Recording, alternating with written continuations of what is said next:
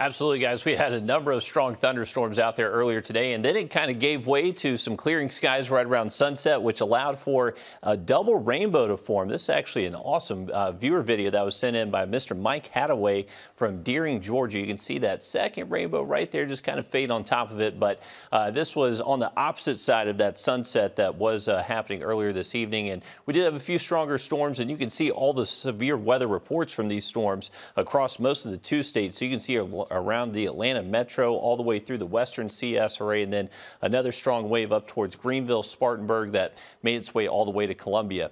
Now, most of the CSRA did see some wet weather and some stronger winds at times, but not really enough to really see widespread tree damage like we did see in other areas of the state. But all this severe weather threat is now moving off the coast. This cold front is inching closer towards us and still going to be a factor for tomorrow, and that could actually set off a few stronger thunderstorms, mainly south of Augusta Tuesday afternoon. We're expecting a dry start to the day, but later into by around 4, 5, 6 o'clock, we're expecting those storms to fire up along that front.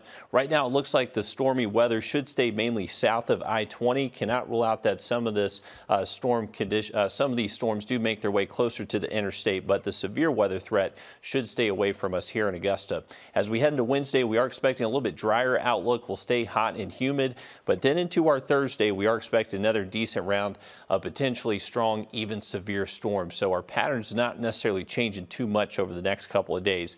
But for tomorrow, we're just going to watch mainly our southern counties that are still underneath a marginal to slight severe weather risk. So mainly just a chance for a few isolated stronger storms tomorrow. Not likely going to be as strong as what we did see earlier today. And those rain chances do ramp up again late into the week. Thursday, Friday, we're expecting another decent round of at least scattered storms, and some of those could be strong. So that's something we're going to be keeping a close eye on later into the week. Now, as far as the heat index over the next couple of days, that's still going to be likely over 100 most of the afternoon. So this is our heat index tomorrow here in Augusta. Could get close to 104 at times between 2 and 4 o'clock. So a dangerous heat again. No heat advisories in effect. We have to get the heat index up to 110 in order to see that, but still dangerous nonetheless. So make sure you are staying nice and hydrated. Temperatures not really dropping too much throughout the week. We'll stay seasonal, at least mid-90s, possibly even a degree or two hotter by the weekend. So pretty steady pattern for us with a lot of heat, a lot of humidity, and pretty much daily rain chances as well, mainly into the afternoon and early evening. Just those chances for a few isolated storms tomorrow, mainly south of I-20, a little bit drier Wednesday. Likely going to see a better chance for those storms Thursday and Friday, and then into the weekend, we are staying nice and hot with highs near 95. Most of our kids back in school now, and he may